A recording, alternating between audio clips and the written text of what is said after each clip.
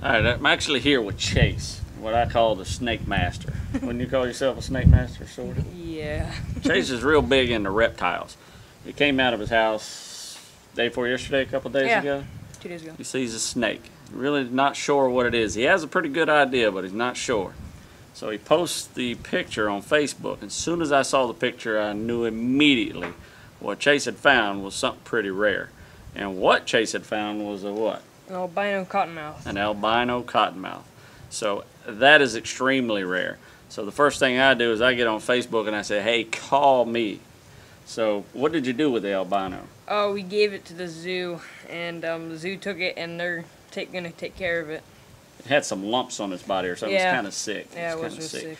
That's extremely rare for an albino water moccasin, for an albino anything, especially for a water moccasin, because they have babies literally once every 2 or 3 years. So this is the mating time of the year, so it kind of explains, because they got home late that night and found another water moccasin. Yeah, in our garage. Right on the garage. Chase, how you feel about that snake? Think you'll get to see it again, that albino? Maybe it might come in my garage again. Well, it's definitely, this is the prime habitat, and again, I spoke earlier about it being right in the middle of houses and condos and all kind of cool stuff. And they've actually just kind of built this place right in the middle of perfect snake habitat. And this is definitely falls into that category. You got alligators out here, Yeah, you got alligators, turtles, rattlesnakes. yeah, They've seen everything. some really cool stuff that I've never seen. Yeah. I've seen rattlesnakes, but never in a, tangle position. Yeah. So, here again, here's Chase. Chase, thank you so much, buddy, for letting us come out you, and Rodney. stomp around your neck of the woods. Now, where did you release the one you saw? All the way. Wait, I'll show you.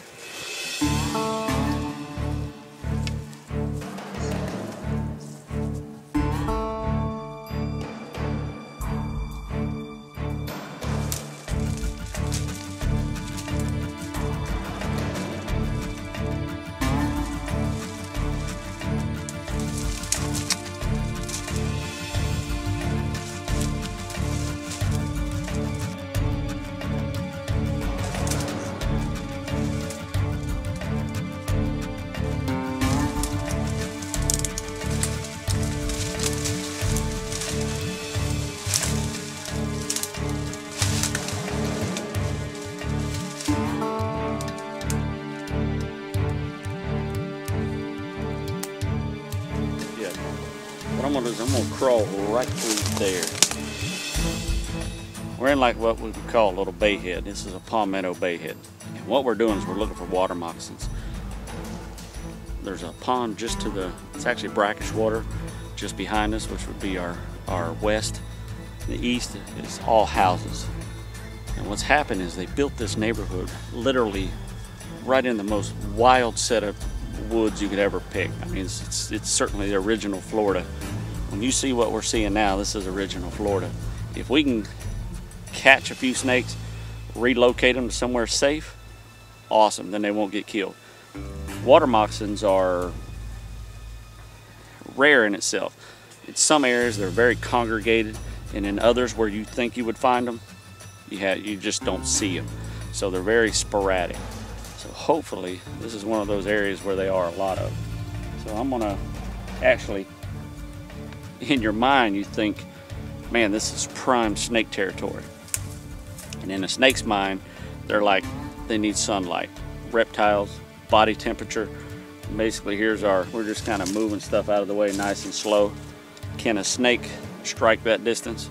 You betcha. So you gotta be real careful, move real slow, and be very observant. So hopefully we're observant enough.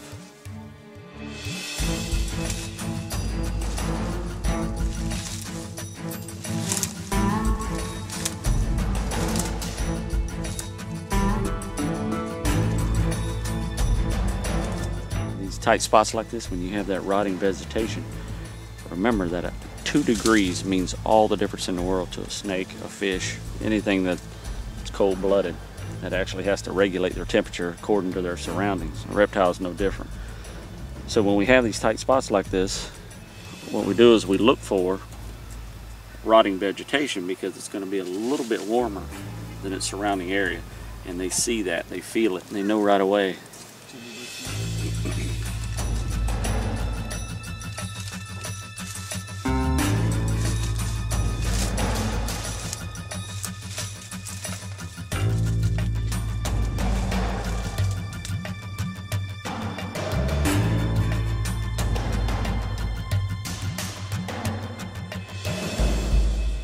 found what we came for, and what it appears is these guys are right in this grass, and it's more important to iterate that he's literally 14 inches inside of this grass. He's in the ready position. His fangs are sticking out, so he's ready to strike anything that walks by.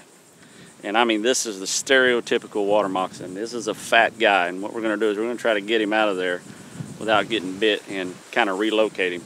We are in what I would consider probably one of the most residential areas that I've ever seen a water moccasin. So let's see how we do. Okay, he's going to try to move. Oh, he's ready. Yeah. All right, so what we need now is y'all stay right there. Oh yeah, he is a chunky monkey. Okay. Where's he at?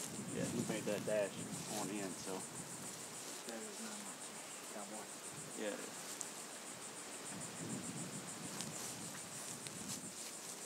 I'm gonna come around the other side. Okay. Hey guys, I'm Rodney Rogers. Obviously I'm with Russ Rollins, the leader of the monsters. He's letting us come out to try to pile up some snakes. We did find one snake, and I was trying to get some cool footage of it, and as I kind of moved the grass back, he kind of took off on us. You were skunked, basically. I was skunked. You have been skunked by the snake. I have been schooled by the snake. They actually found the albino snake that we all posted on, that Russ has on his website, and of course we got it on ours too. So that's what we weren't hoping to find the albino. We were... Well, maybe the albino's mama. The albino's mom. Or now, when I caught that snake originally, I used my hands to grab that snake. Fact of the matter, I wasn't even in town when it happened. And if I'd have seen it, I probably would have chopped his head off with a shovel, which I know is not the right thing to do. Right. But that's probably what I would have done, because I'm scared of snakes. Bad. 90% of the people out there would have done that same thing, you know. But it was an albino water moccasin. Now, we did find a big one over here, and it was a fat one. It was about almost 5 feet long.